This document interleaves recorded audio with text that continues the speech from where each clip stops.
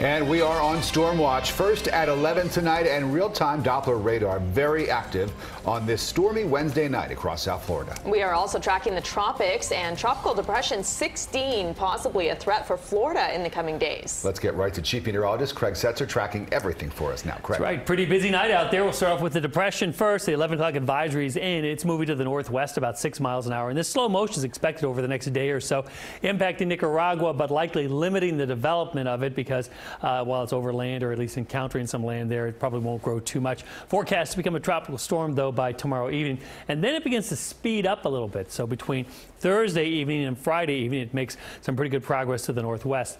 Still forecast to be a tropical storm, then to the Gulf of Mexico, where it does have the opportunity to strengthen. In fact, it could be strengthening this whole way over water. This is the Saturday 7 p.m. time position. Now, one thing you'll notice is that the track at this time has shifted a little bit to the left here, a little bit to the west. A lot of the computer models this evening are continuing to go a little more west. While that is making Florida feel better, it's making New Orleans feel not as good because these points have gotten closer to New Orleans tonight. The forecast point here on Sunday evening now, which is also slower, is near the Panhandle there and then on to the northeast. A weakening tropical system.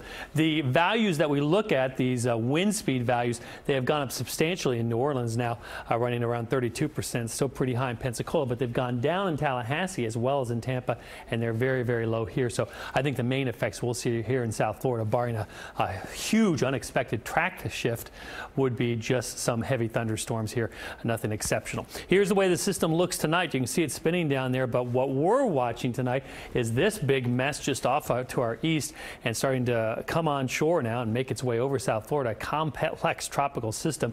Several elements to this area here is a lot of storms.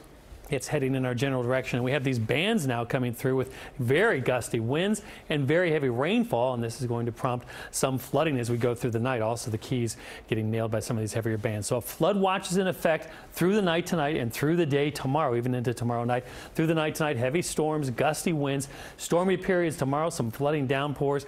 As we go through the end of the week, we'll be watching as what is to become Nate moves north in the Gulf of Mexico, well west of us. More on that in our local forecast ahead.